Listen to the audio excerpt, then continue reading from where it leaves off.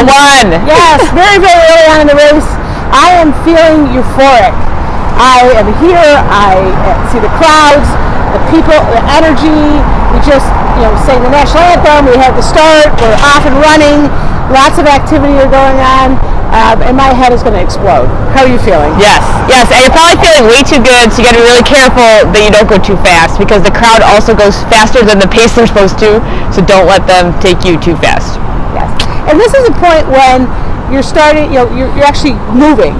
And if I have brought a sweatshirt, which I brought something that I could just dispose of on the side of the road, I've taken it off, and all along this area, people are throwing their sweatshirts on the side of the road, and they'll be picked up and donated.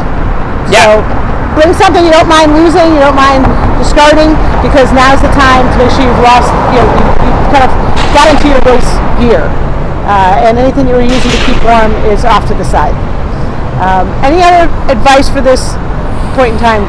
As you can see on this bridge, there's various points in time where you run over these metal bridges. There are fabric pieces, I don't even know what, rugs that they put, so just you can try to get yourself on the rug because it's easier to run on.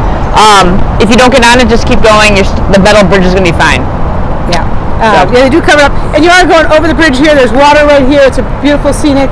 If you're not looking straight ahead like Sister Stephanie, you can look around and see the boats and see the water and everything. It's a great. There's a lot of people. Don't look too much. You're gonna get tripped. You're in a crowd. There's no doubt you're in a crowd of people.